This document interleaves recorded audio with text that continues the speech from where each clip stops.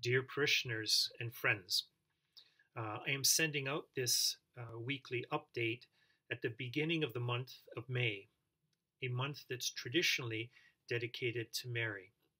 Pope Francis has recently sent out a letter to Catholics throughout the world inviting us and encouraging us to pray the rosary during this month. And so we have created a rosary video on our website. Each decade of the Glorious Mysteries is led by a family from within our parish. It will be a way for you to pray the rosary this month along with fellow parishioners in your home. This fourth Sunday of Easter is also the World Day of Prayer for vocations. So instead of our usual Sunday homily posted on the website, I have asked our seminarian Carlos to provide a reflection for this Sunday focused on his vocation. Carlos has been with us this past year doing his pastoral year from the seminary.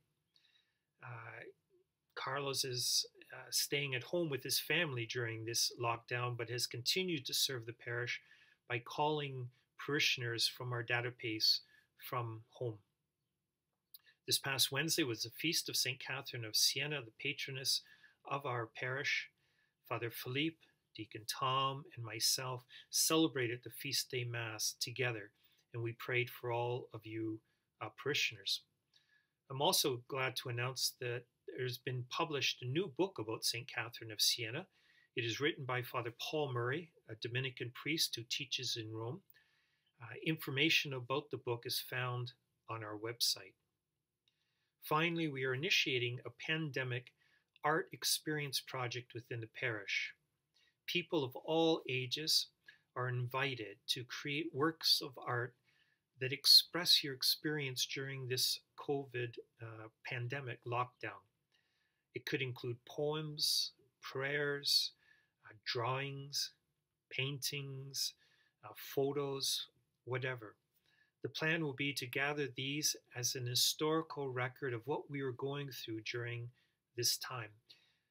Also, when we are out of this, we will plan for some sort of prayer service of thanksgiving, and we will have a display of this artwork that you create. We maybe have this display also in our schools. Let me know if you have created or will create something for this project. I will finish today with one of the Marian prayers that was provided by Pope Francis for this month of May. In the name of the Father, and of the Son, and of the Holy Spirit. We fly to your protection, O Holy Mother of God. Do not despise our petitions in our necessities, but deliver us always from every danger. O glorious and blessed Virgin,